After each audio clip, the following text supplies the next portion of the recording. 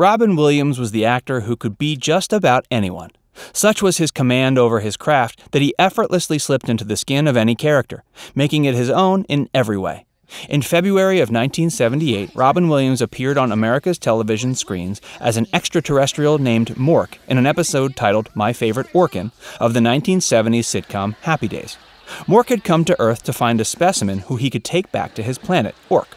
Such was Williams' impact and screen presence that a small cameo was enough to convince producer Garry Marshall that Williams deserved and could pull off his own show. This conviction and faith in Williams' capabilities led to Mork and Mindy.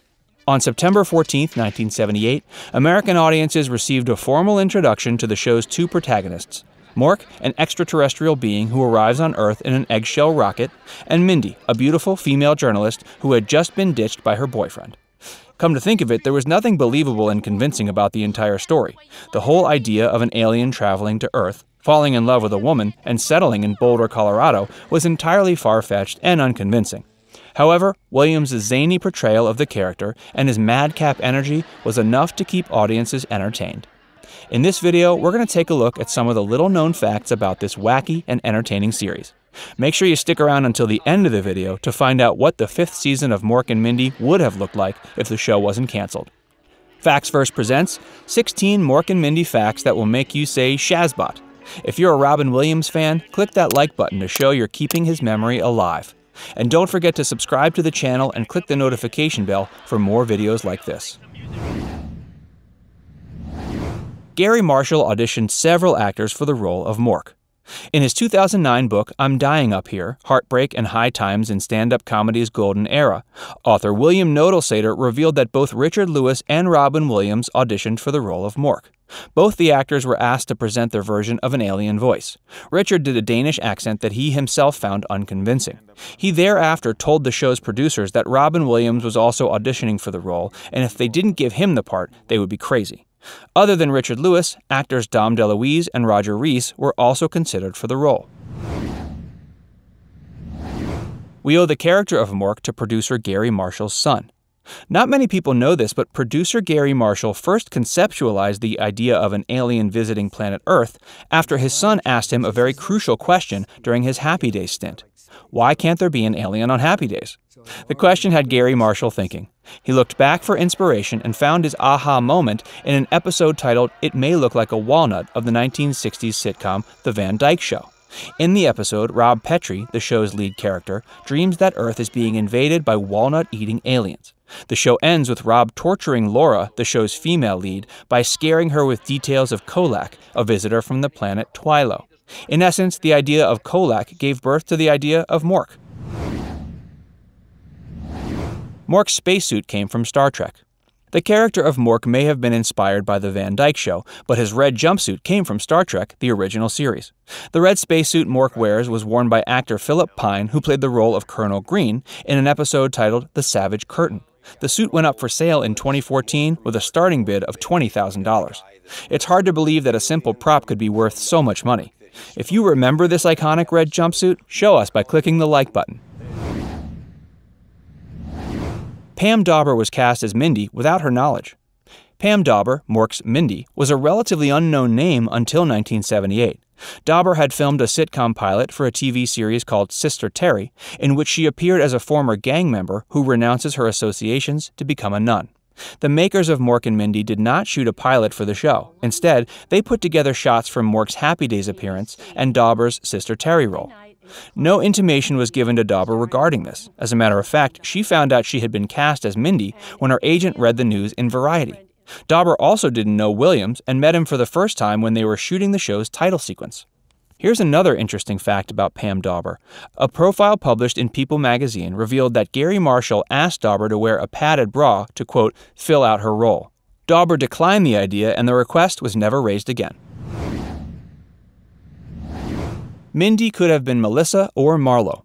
In 2006, Marley Brandt published Happier Days, Paramount Television's classic sitcoms 1974 to 1984, in which Brandt gave the inside scoop on the most popular shows of the era. In the book, Brandt mentions that producer Garry Marshall first suggested the names Melissa and Marlo for Dawber's character. However, he finally settled on Mindy. Good, too, as Mindy sounds better than both Melissa and Marlo and also has a nice ring to it. One of the cliffhanger episodes was shot in 3D. Mork and Mindy maintained consistently high ratings during its first 3 seasons. However, towards the 4th season, the audience began to lose interest in the plot, which in turn reflected on the show's ratings, too. To boost the show's ratings, the show's producers tried all kinds of tricks to get the viewers interested. One such trick was shooting part 3 of the cliffhanger finale Gotta Run in 3D. Unfortunately, when the time to air the episode came, the show had already been canceled, and thus the network refused to spend money on showing the episode in 3D. The episode Gotta Run, therefore, aired in 2D. Producers ran a national contest to decide Mindy and Mork's baby's name. Yet another gimmick that producers employed to boost the show's rating was giving a baby to Mindy and Mork in Season 4, and running a national contest to decide the baby's name. In a way, however, the contest was a farce. The producers had already decided that Mork and Mindy's baby would be called Mirth. They decided to wait until someone submitted the same name to release results, and surprising as it is, one of the viewers recommended the name Mirth. Legendary comedian Jonathan Winters, who Williams admired and respected, played Mork's son. Ralph Janes was the voice behind the character of Orson. Orson was Mork's unseen supervisor, who was also at the receiving end of many of Mork's jokes. He only appeared in his silhouette form and was continually baffled by human behavior, as well as humans' tendency to fight and quarrel and display their emotions. Like other inhabitants of Mork's planet, Orson too did not understand human emotions. Ralph Janes is the voice and character actor who gave his voice to the character of Orson. James also worked on Pink Panther cartoons and was most popularly known for lending his voice to Mr. Turtle in the popular How Many Licks Tootsie Pop commercial. Jay Leno had auditioned for the role of Remo da Vinci. In Mork and Mindy, Remo da Vinci was the co-owner of the New York delicatessen. The character kept the audiences entertained through his constant bickering with his sister, Jeannie. Not many people know this, but Jay Leno was one of the actors who had auditioned for the role of Remo da Vinci. However, producer Garry Marshall turned him down, saying his face would scare children. In the end, actor Jay Thomas was picked to play the role. I guess it worked out for Jay Leno in the end, as he was still able to enjoy a very successful career. Mork and Mindy got their trading cards in 1979. In 1979, Topps Company Incorporated decided to release the Mork and Mindy trading cards for the fans of the show. Each card showed a still from the show, with cartoon bubbles elaborating the dialogue. On the backside of some of these cards, the manufacturing company decided to include extra information about the show's stars. For instance, card number 31 revealed that Robin Williams' favorite actor was Peter Lorre. In fact, Williams had every line from both Casablanca and The Maltese Falcon memorized by heart. William Shatner made a guest appearance on the show and was paid in formal wear. William Shatner has always been a big deal. In his 7-decades-long career, other than playing several memorable characters, with the most memorable being James T. Kirk of the USS Enterprise in Star Trek, Shatner has also written several books. However, when Shatner appeared on Mork and Mindy's final season, he did not take his fee in cash. Instead, he did the gig for a $2,500 suit. Shatner appeared in the episode titled Mork, Mindy, and Mirth Meet Milt in a bathrobe. It was only one of the many Happy Days spin-offs. Mork and Mindy was a spin-off of the Happy Days episode in which Mork visits Milwaukee to kidnap Richie and take him back to his planet. The show Happy Days was quite popular and led to 7 spin-offs in total. However, only 2 of these spin-offs became successful. One was Mork and Mindy, and the other was Laverne and Shirley. The show often ran into trouble with censors. Going by today's dramas, Mork and Mindy was a family show. However, believe it or not, back in the day, the show often ran into problems with censors. For instance, in one of the episodes, Susan Taylor, played by Morgan Fairchild, tells Mork she's pregnant. This dialogue may seem completely normal to you today. However, when the episode was aired, censors asked the team to remove the word pregnant from the dialogue and episode. You can visit Mindy's home. Mindy's home stands to this day at 1619 Pine Street, a few blocks away from the famous Pearl Street Mall. However, the house has undergone a few changes over time. Instead of the iron fence that was shown in the series, the house now has a wooden fence, and the trees have grown much larger. You can visit the McConnell's Music Store, the shop owned by Mindy's father. The building stands to this day. However, where the shop was now exists an Athleta, Gap's yoga apparel store. Here's another fun fact. Marshall chose Boulder as the show's location as he had a niece attending school in Boulder, and so Boulder was the first place that came to his mind while writing the show's pilot.